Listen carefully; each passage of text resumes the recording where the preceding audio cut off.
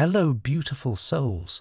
So I feel like your person is extremely happy, or there's something about your energy that makes them extremely happy. And you've kind of made them believe in the fact that happiness, that real love, really, really exists, and also that it's okay for them to be happy. This divine masculine that I'm picking up may have had a troubled past in some kind of way. They may have been through a lot of things in their past where they kind of maybe had this negative outlook on life, where they felt like they would have to settle, they wouldn't be able to get, live a certain life or attain certain goals in their life.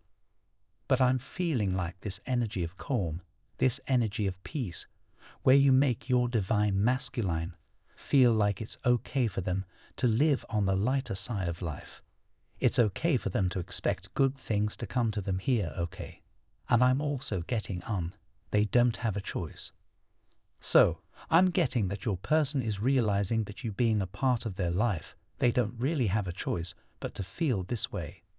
You may naturally be an optimist, divine feminine, or it's almost as if their being reacts to you in a certain kind of way.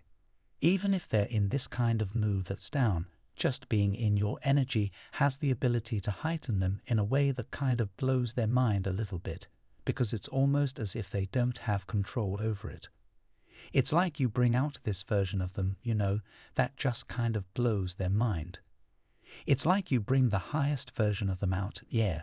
It's like you naturally make them want to be better, and this is something that they really, really value as it pertains to your connection. Okay, let's get the last message here. This connection has been really, really life-changing.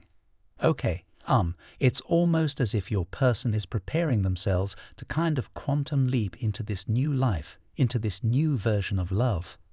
Okay, and it's like, I don't know, it's almost as if your person is because I get this really eager, excited kind of energy here, where you both have kind of felt like you found your person, like your other half.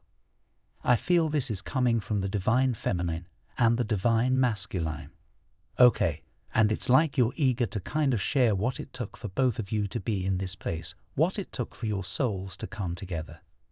Okay, it's like you're two totally different people, growing up in two totally different realities, and you're going through this journey in life to kind of come together, and you found your person. This is very, very powerful energy. This is also very specific.